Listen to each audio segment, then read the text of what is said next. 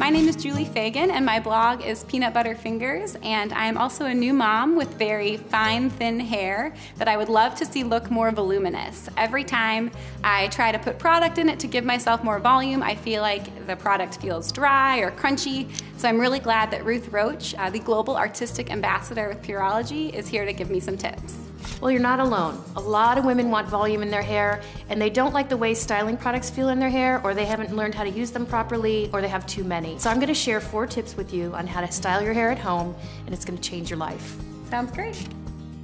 It all starts with the right product, and my new go-to is Style Plus Care Infusions from Pureology. It's going to give soft, touchable body, and it's not going to leave your hair feeling that gritty feel that sometimes volume products tend to give us. So you always want to towel dry the hair first to get most of the moisture out of it.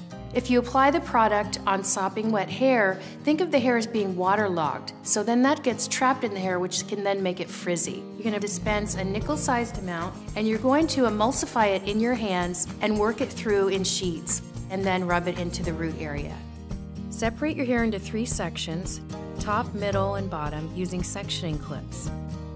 Another tip is the tools that you use. I'm actually going to have you use 2 brushes for this, a Denman brush, which is for lift and volume at the roots, and a round brush, which is for shape and body through the rest of the lengths and the ends. I know it sounds crazy, but it's going to change your life. Start with the Denman brush and lift hair at the roots all throughout the bottom section. Next, take your round brush, and after you roll the brush in, hit it with cool air, and then unwind the brush. Repeat this in the middle and top sections. Another tip is the finish, and here we're going to tousle it forward, which is a little trick that makes it look like you have twice as much hair using nothing but your own 2 hands. And voila, voluminous hair in seconds.